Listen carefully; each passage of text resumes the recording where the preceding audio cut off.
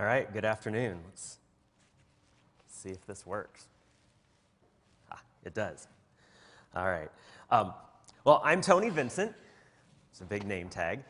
I decided to become a teacher when I was in 6th grade. I studied each and every one of my teachers and every activity that they ever gave me because I vowed to remember what I liked and what I didn't like all through my school career.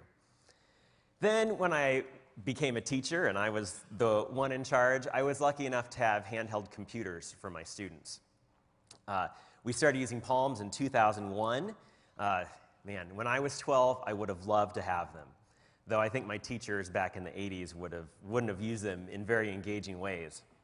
What I remember most about being a kid in school was that we did worksheet after worksheet. So as a teacher, I tried to avoid that as much as possible. And I've also got the opportunity to teach in different places like the Virgin Islands. And anywhere I go when I talk to teachers or students is I just want learning to be fun and engaging. Getting students engaged is my mission because boredom is the enemy of learning. But back when we had Palms, we had about 50 different applications that we used. Most of them were kind of drill and skill kind of apps, you know.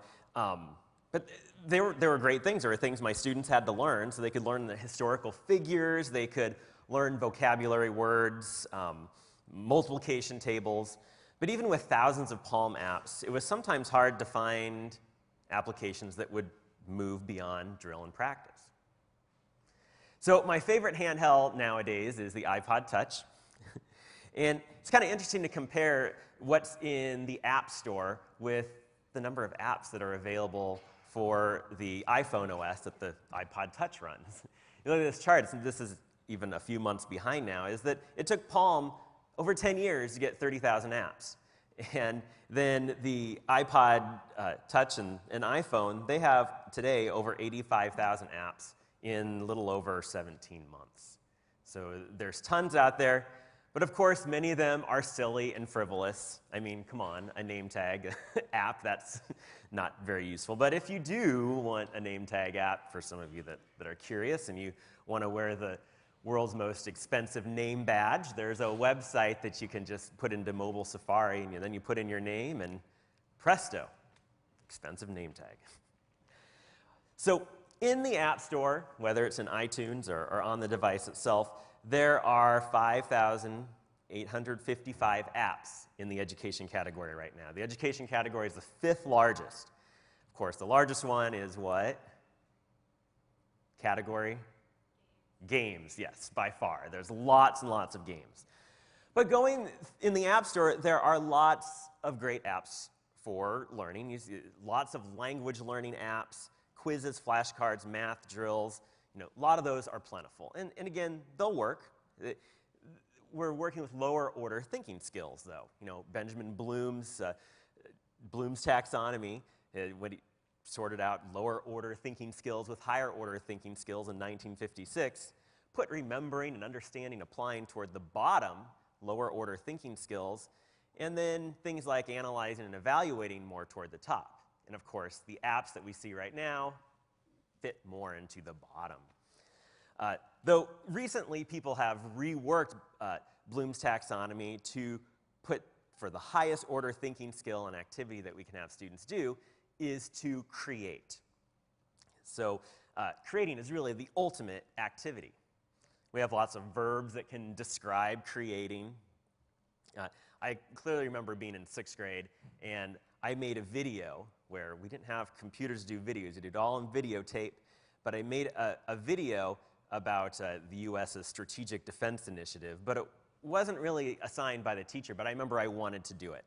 And I learned so much because picking out these verbs here, making that video, planning, producing, and then broadcasting it just to the class, the VCR.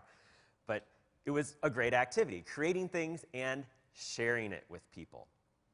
And I ran across this quote, somebody put it up on Twitter the other day by American writer John Updike. Any activity becomes creative when the doer cares about doing it right or doing it better. So if we can create as educators for our students or for ourselves things that can be authentic and creative, things that students are going to care about, or, man, we might get some learning in there. So I just want to share with you 3 things you can create on an iPod Touch or iPhone, and actually you can do this on other handhelds too, but since so many of us got iPod Touches for the conference, so I'll show you. So look at comics, animations, and audio podcasts. Now, first, with comics, that might sound silly or frivolous, but then if you think, a year ago, when Google released its new Chrome browser, instead of doing a press release or a video, they actually commissioned a comic book to tell about the new browser and why they're doing it and the technologies and why it's better inside of it. So there's actually a few different apps in the App Store where you can make comics. Comic Touch is one of them. You can import any image that you've saved into Comic Touch and layer text bubbles on top of it. And then there are a few limited special effects. So here are some example ones. This is with vocabulary that, particularly when I taught 5th grade, that my students would really mess up on, a lot versus a lot. Putting together some information about planets, making it a little humorous. Jupiter's feeling a little insecure about its size. Then here's another one. You can use your own pictures in there. This uses one of the special effects. You can have this bulge effect. And then there's even this one talking about the U.S. national debt, which I looked up.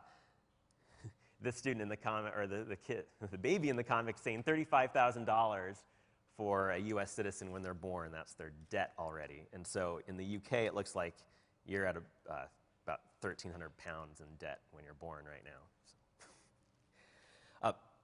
How do you get these images on the iPod Touch? A lot of people don't know this. But when you're in, this is a browser page, but if you have an image in the browser, all you got to do is tap and hold on that image, and then up will pop up this. You can either save the image or copy it. If you save it, it saves it into your saved photo album. Then you can import it into lots of different apps, including Comic Touch. Now because the point of making these is to share it with others, probably posting it onto a website or a blog, emailing it around, so you want to be conscientious of copyright. And so you want to make sure you have permission. Using Creative Commons images that are licensed for reuse and repurpose would be great. There's Flickr and Wikimedia, but also recently this summer, Google has now included a Creative Commons search in its image search, because that's where people go, teachers and students and everybody, when they want to find an image, they go to Google image search. The trick is you actually have to go to the advanced image search, and if you're doing this on an iPhone or an iPod Touch, you actually have to go into the classic view and find advanced. But then once you're there, it takes you to the big format page, and you get to see, you get to put all different advanced features in, including dialing up the labeled for reuse with modification. Then you're using things you can use. That's one way to get images, is save them from your browser. Another way to get these images is to take a screenshot. And this is built into every iPhone and iPod Touch, is when you press and hold the sleep-wake button at the top and the home button on the face of it, the screen will flash, there'll be this clicking sound, and then whatever's on the screen is saved into your saved photos album. So it's actually really fun to save images from the built-in app, Google Maps. You can go in, and this is actually the Supreme Court building of the United States. I can hold down the sleep-wake button and push that home button on the face of it, and this image will be saved right into my photos, and I can bring that into my comic. But what's even more fun is to use Street View. So if you click and you place a pin onto the map somewhere, and you tap it and you click the Street View icon, you can be instantly transported to that location, all right in your hand. As I'm visiting London, I'm finding that I'm probably doing as much sightseeing through Street View as I am really walking around. It's like, oh, what is that going to look like when I get there?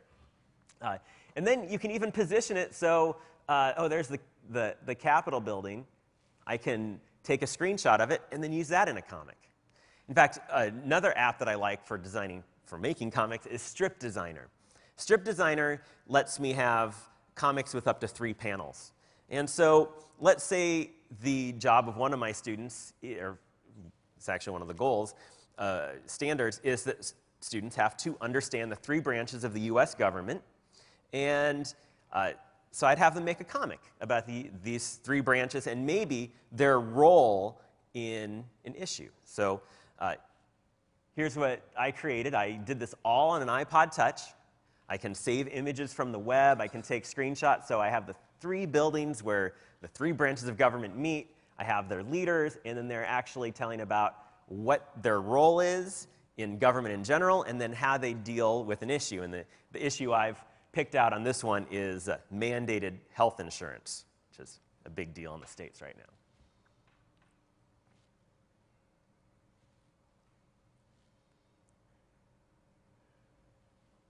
For younger students, you can keep it even simpler, and just who makes the laws, suggests and enforce the laws, and interpret the laws. There's our 3 branches and the buildings right there. So students have a great time making this, interacting with the content, synthesizing it together, and then sharing it with each other. And then there's a few different apps like Allie's Jigsaw Puzzle where you can take any image you've saved, including your comic, and then make it into a jigsaw puzzle that you can put back together. This is powerful if students are actually making comics about different things. They share them and then look at them and then piece them back together because, you know, whatever you make a jigsaw out of, you remember. All right, so that's comics. Now on to animations. Back when I was using Palms with students, I loved, is my favorite app, was Sketchy. You make a animation frame by frame, you make a little change, and then when you play them in a row, you got yourself a pretty awesome animation. And so that's great. You could put the stylus on the screen, which now when you make animations on the iPod Touch, you can get a stylus, but using your finger just doesn't work quite as well. But putting together these animations can take some time, but it's time well spent.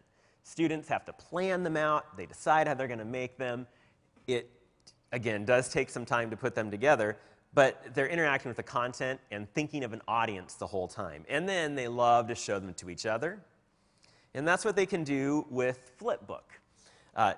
Flipbook is an app in the App Store, and there's several of them, but I like this one because it has onion skinning and it has layers.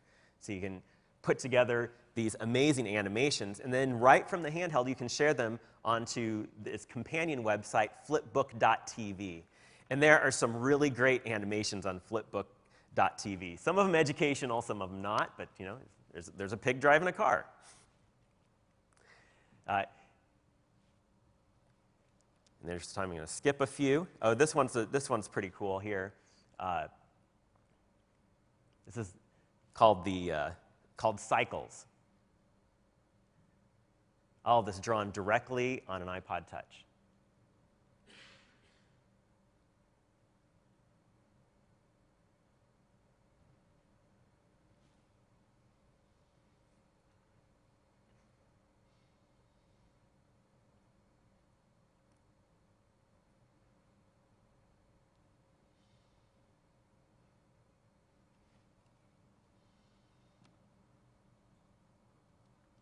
Then you can even take this a little bit further and put together a whole bunch of screenshots you've taken.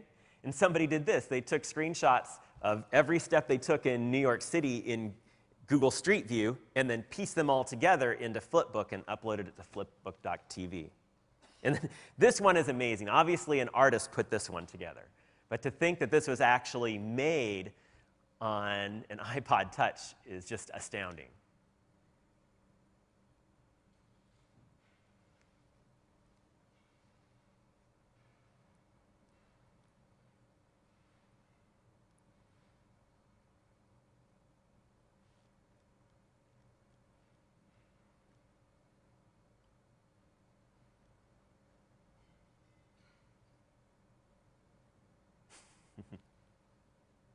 He made it. Oh, whoops, spider web. So animations are fun to watch, obviously, and it's great to create them and share them with people. So the final thing I want to share with you is making audio podcasts. And there's a built-in app called Voice Memos. Now, you're thinking, same thing I am, is that the iPod Touch does not have a built-in microphone. Hopefully someday it will, but it still has microphone capabilities if you plug one in. So there are microphones that plug into the dock connector at the bottom that you can buy. You can use the headphones that come with an iPhone because it has the mic built into the cord there. So anyway, you got to get a mic, but it actually has the app on there already if you have the latest software. And you can turn your iPod into a little mini recording studio.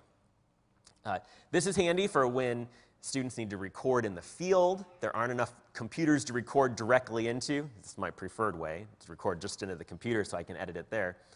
But we've got this little miniature podcast studio. It's kind of cool. And then students can record things like their reflections, feedback to the teacher. They can do a reader's theater, record interviews, do skits. But I want to share with you a sound scene tour. Sound scene tour means you're walking around on a field trip, and you have to describe everything you see because you don't have a video camera. You're just doing it through audio. And it makes you really think about what you're looking at because you have to describe it to people. So I recently went on a field trip in Tucson with a group of teachers. And we went to the Sonoran Desert Museum. And yes, it's a museum about the desert, out in the desert. And it was really, really hot. Really hot. And I went under this tree and I felt this light mist. And I thought, wow, I'm going to stand under here for a while. They've rigged this up to be pretty nice. So then I asked this docent, he's right there, and then actually a second docent, said, where's that mist coming from? And with my iPod, this is what I was told. Is it just me, or do I feel like droplets of something when I'm under some of these trees? Yeah, there's an insect that's pooping on you. That's what that is? Yeah. Oh, it's all over. Oh, I know. Yuck. Everywhere. Yeah. If you feel it and look real quick, you see a little clear drop of water. Uh-huh. And it's just the insect poop. Is that, as I explained to them, it drinks the liquid in the leaf. As it pierces the leaf has pressure. And the pressure goes right into their mouth part, into their body, right down the digestive tract, which is almost a straight line out from here. The water from the tree is just going straight through them. Yeah, but in order to make room for what they're trying to ingest, the pressure just, and so it's a constant, but you've got hundreds of them up there. Uh-huh, like, yeah, I felt. Yeah, and it feels like a light drizzle. Yeah. Yeah. So if you're always carrying around a recorder with you, you never know what you might pick up there.